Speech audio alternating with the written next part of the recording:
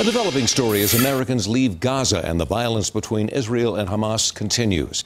Israel giving permission for this convoy to carry about 150 Americans out of the area. A woman from Louisiana visiting the country while on vacation describes her scary experience. The bombs would just come randomly, and you wouldn't know where they were bombing or why they were bombing.